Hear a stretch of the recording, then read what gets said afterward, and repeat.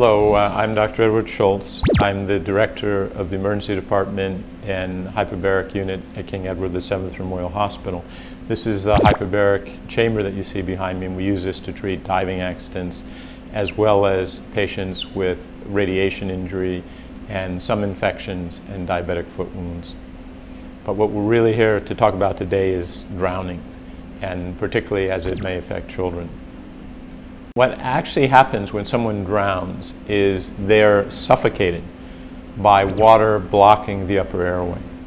So what happens is the person gets into trouble, they get water in the upper airway, and the larynx, the vocal cords, go into spasm initially. When that happens, the person actually swallows a lot of seawater. So in the first phase of drowning, people tend to get a stomach full of seawater or pool water, whatever medium they're drowning in. Gradually, they pass out from lack of oxygen because they're not getting any oxygen because their airway is blocked by the water. And at that point, in about 85% of the cases, the larynx will actually, the vocal cords will actually open up and water will go down into the lungs. In about 15% of cases, water never gets in the lungs. It's what we call a dry drowning.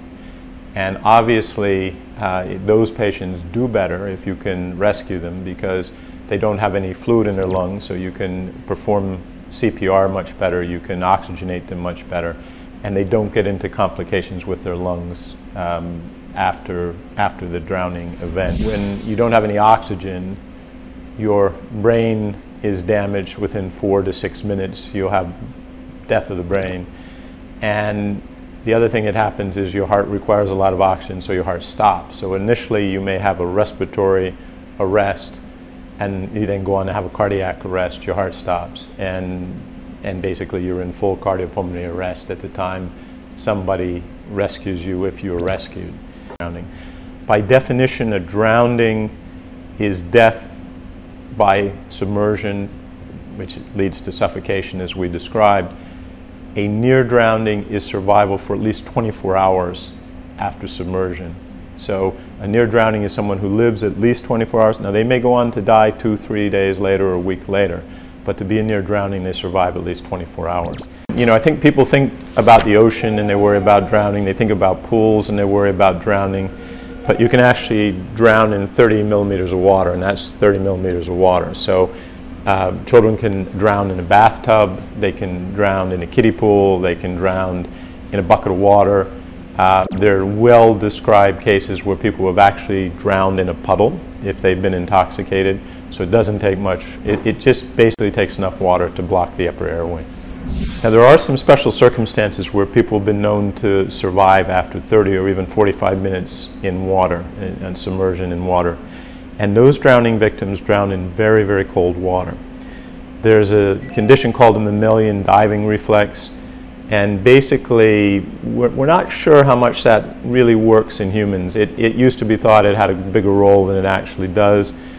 But what happens in mammals who dive, like seals and whales who breathe air and dive underwater, they slow their heart rate down, they slow their metabolism down, and they can last for long periods of time without breathing. That may happen to people to a small extent, but the other thing that probably happens is in cold water, the brain is cooled, and that allows a brain to survive longer without oxygen. In fact, with the 2010 guidelines of the American Heart Association, when someone has a cardiac arrest, we try to cool the brain if we can in a post-resuscitation period if we get what we call return of spontaneous circulation, if the resuscitation has been successful. This is one way to increase survival. Yeah, I think there's a whole number of things people can do to prevent drownings. The first and foremost is if you have children near water, and that means a bathtub, that means a backyard pool, that means a pool, standard size pool, that means the ocean, you have to be vigilant all the time. Drowning occurs very quickly in small children. The things, sort of the presentation that you see on TV is not very accurate. In point of fact, people don't wave their arms and scream for a long time before they drown. That's described as distress. That's a distressed swimmer. But when people actually drown, they become silent. They can't talk, they're not able to breathe, and they sort of make ineffective movements, but most of the time their arms and legs are underwater, so you don't see it. And the only thing you may see is they roll their head backwards and then sink. So it happens very quickly. You have to be observing children to see this. And the most important thing is there's a responsible adult monitoring children anytime they're near any kind of water.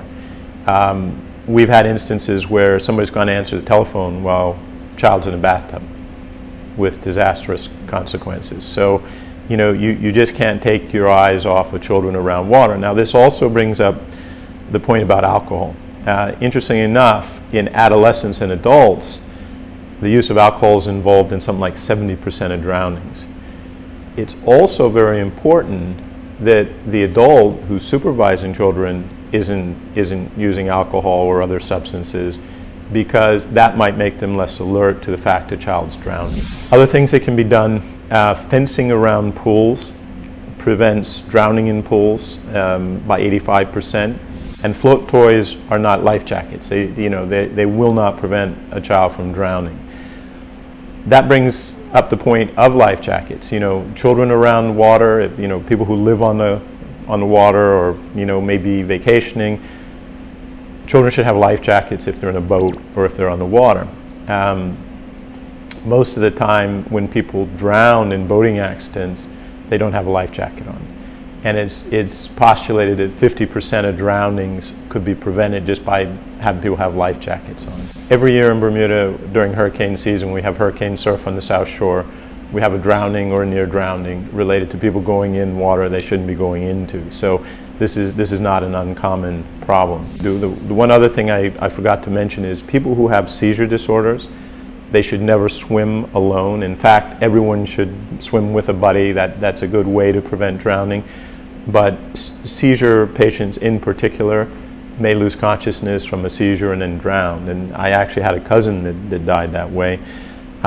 He was swimming without anyone around and hadn't had a seizure for a long time, had a seizure and drowned. Seizure patients should preferentially take showers and not baths, because if they're taking a bath unattended, they might seize and literally drown in the bathtub, and that includes adults, so it's just something for people to think about. Knowing how to do CPR is very important, because if you get to a drowning victim in time and you know effective CPR, and that person is successfully resuscitated, in general, they have a good outcome. If they can be resuscitated at the scene, they have a good outcome. If it's a prolonged resuscitation, they're more apt to have a poor outcome because of brain damage and prolonged, what we call a hypoxic insult to the brain, where the brain just doesn't get enough oxygen. You know, there's an old adage that you shouldn't eat and then go in the water within the first 30 minutes or so. And the idea there is when you eat, you actually shunt your blood supply to the GI tract and the liver, and that helps in digestion. And you may not have as good a blood supply to your muscles and extremities, so you may become fatigued and get muscle cramps and not perform as well in the water. It's been shown that swimming lessons in children 1 to 4 is a very effective way to avoid drowning. So, you know, a lot of people think, oh, 1-year-old, 2-year-old, they're too young to learn, but they're not. Worldwide, one way to reduce the incidence of drowning is to train children age 1 to 4 to be able to swim, or at least tread water, keep their head above water. So that's another very important way to keep children from drowning. First and foremost, it is crucial to be vigilant around children whenever they're in or near the water. And that includes swimming pools, it includes the beach, it includes your bathtub at home. Children can drown in very shallow water. They don't have to be out in deep water over their head to drown. I think that's an important point. The next important thing is it is important to know CPR. If you know CPR and your child has a near drowning event and you can perform effective CPR, there's an excellent chance that the child will make a full recovery, particularly if the child's removed from the water in a timely fashion. And the third thing is it's very important to teach children how to swim. A lot of us would think that, you know, a child between the ages of 1 and 4 is really too young to benefit, but it's been shown that this dramatically reduces drowning even in children this young. So it's important to start swimming lessons at a very early age, particularly in a place like Bermuda where we're surrounded by water.